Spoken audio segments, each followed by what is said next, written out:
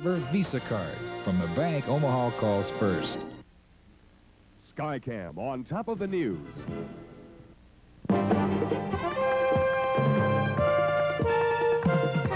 Chuck Roberts, John McDonald, Kathy Turner, Terry Yeager, and NewsCenter 3 tonight. Good evening. The tornado season has arrived. The latest pictures from NewsCenter 3 weather radar you just saw. Much of the action has been in Dodge County tonight. A confirmed tornado just northwest of North Bend destroyed several farm buildings. A funnel sighted by authorities near Hooper and separate sightings just north and just west of Fremont prompted a tornado warning about 8:45 this evening, which is still in effect. Winds clocked unofficially at more than 85 miles an hour in Fremont caused widespread tree and power line damage. No reports of injuries yet anywhere. Tornadoes sighted as far west as North Platte. Kathy Turner's in the newsroom with the latest weather conditions. Kathy? That's right. The National Weather Service still has in effect those tornado warnings for Saunders and Dodge counties. Another one that just went into effect is up here in Dixon. That goes until 10:20 tonight. Now, a tornado warning means that tornadoes have been sighted. One was sighted 10 miles west of Fremont, another one 20 miles northwest of Wahoo. A number of other tornadoes were sighted but not confirmed by the National Weather Service at this point. People in these areas should take cover immediately as the warning still is in effect for another 10 minutes. We also have a watch area. This includes southeastern Nebraska and southwestern Iowa. Cities in this area include Hastings, Beatrice, Lincoln, Omaha, Council Bluffs, Shenandoah, and way out here in Des Moines. This area is under a tornado watch until 2 a.m. this morning. This means that there is the likelihood and the chance that tornadoes may develop. Conditions are right for it to happen until 2 a.m. this morning. Now, in Sarpy, Douglas, and Washington counties, we have a thunderstorm warning. This is in effect until 10:15 p.m. The most important thing with this is you should stay indoors and away from electrical appliances while the storm is overhead. If you are caught outside, stay away from lower than high conductive objects. Let's take a look now at NewsCenter 3 weather radar. What you're seeing on the left hand of your screen is the sea. That is Columbus.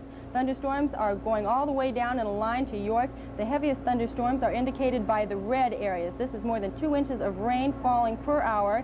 The thunderstorms are moving in a northeasterly direction, scattered all through eastern Nebraska, moving into western Iowa.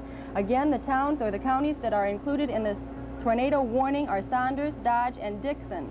The areas that are included in the thunderstorm warning tonight for the next 15 minutes are Dodge, Washington, and Sarpy. We'll bring you further details in the full weather report. Chuck? Thanks. We'll have an update in about 10 minutes. Thank you, Kathy. Without elaboration, President Carter says he believes the shooting of National Urban League President Vernon Jordan this morning was an assassination attempt. Jordan was shot twice in the back in a parking lot in Fort Wayne, Indiana, this one, hours after making a speech criticizing the nation's swing to the political right. All day, officials from the Fort Wayne police chief to the Attorney General of the United States were saying they were sure the shooting was not racially motivated, but rather a spur-of-the-moment incident. Then came word it may have been the result of a domestic dispute, but tonight, the president says he doesn't believe that. But it certainly did not occur at the, during the course of the meeting, was not a result of a whole set of protests at the meeting. There's not a connection. Nobody called in and say, we're XYZ organization and this is a warning to so-and-so and things of that kind. None of that is indicative of a relationship between his missions and the occasion. That's not to rule it out. Vernon's wife, confined to a wheelchair, flew in to be at his bedside today. Doctors say Jordan is in serious condition. It's been 3 years this week since Jordan addressed the Omaha Urban League banquet. Local director Tal Owen says he was shocked and horrified by the news and called New York to confirm it. One of Jordan's closest friends and advisors, Dorothy Height, is in Omaha for this weekend's league banquet. Dr. Height says she's confident the shooting will not touch off racial unrest. The black community, despite the fact that you see the kinds of things that have erupted in Miami and the like, the black community has demonstrated a kind of unbelievable tolerance and understanding. And I think that people will wait to see just what this all means.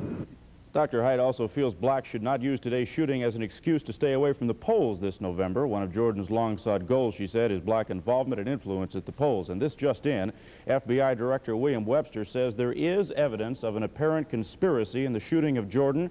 Webster says there's evidence the shooting of the National Director of the Urban League came, quoting Webster now, in furtherance of an apparent conspiracy. The forces against district elections in Omaha and those against any state law on the subject will apparently succeed in forcing another public referendum.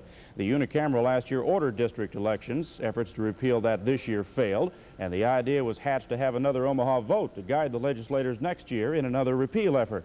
But elections which decide nothing might not be legal.